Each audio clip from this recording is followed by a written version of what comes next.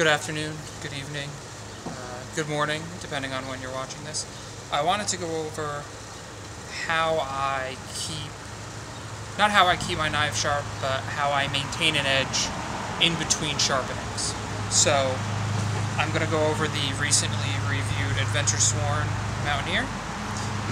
And what I've done for that is, this is what I use for kitchen knives and for all of my bushcraft outdoors knives, even up to sometimes axes, depending on what they're meant for. But what I have here is just a piece of 2x4 that I have cut and milled the surfaces flat on, and then I have taken epoxy and glued a strip of leather down, and cut the leather to size and all of that stuff. I've put, as you can see, it says half micron on it. I've put half micron diamond paste on the strap, and that's what I'll use to maintain my edges. So, of course, with a bushcraft knife, I'm going to follow my bevel, my Scandi grind. If it was a saber grind, flat grind, convex grind would be a little bit different. If I had a convex grind, I would pull back and lift up just a bit to get to that edge. And then I'm going to show you something else that a lot of other people don't go over. So, I'll start here. I will put my fingers all on the bevel, and I will draw back. I'll probably do 5 passes.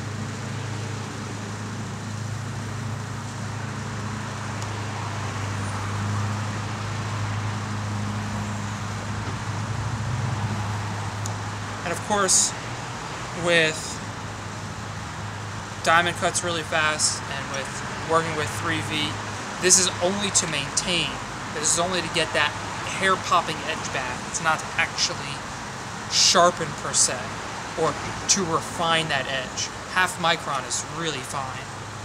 So to this side now.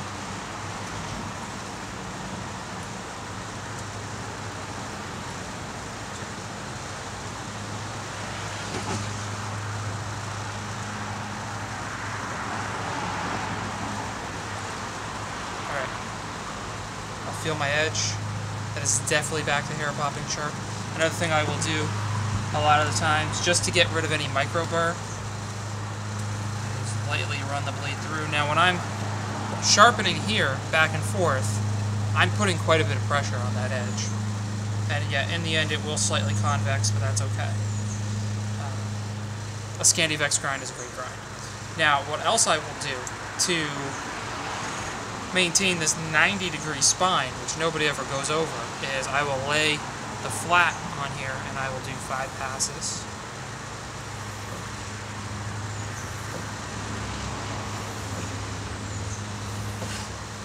And my strop will move.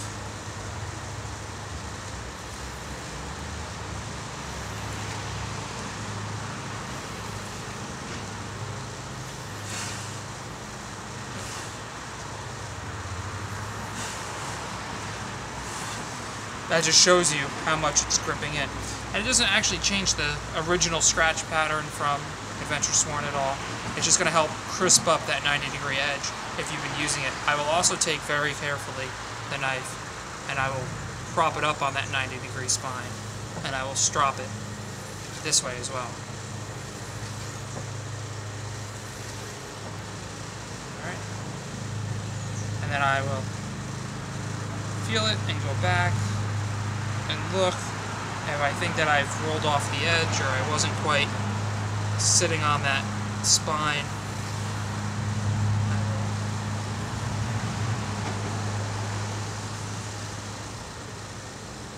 will come back. And then I might do the flats again, depending on how I feel.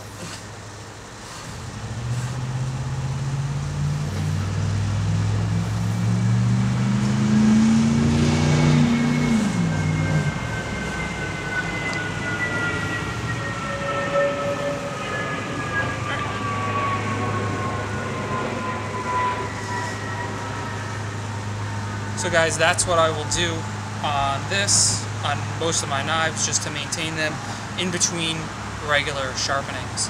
I might sharpen a I would say I sharpen knives about every 6 months, full sharpenings, but it really depends on how much they get used, where they are in my rotation. So this knife being relatively new, this is the second time I've stropped this knife. The other thing is start out with a clean knife. Before I started this process, I went and I cleaned the whole blade with Goo Gone to get off any tree saps, any gunk, any residue that was already on the blade. There's still some on the spine, but I wasn't working up there, so I'm not really concerned about that. And right now I'm just checking to see how aggressive this spine feels, which is pretty good. It's not LT right, but it's good. Thank you for tuning in. If you want to see more videos like this, be sure to click like, share, and subscribe, and I'll see you next time. Thank you.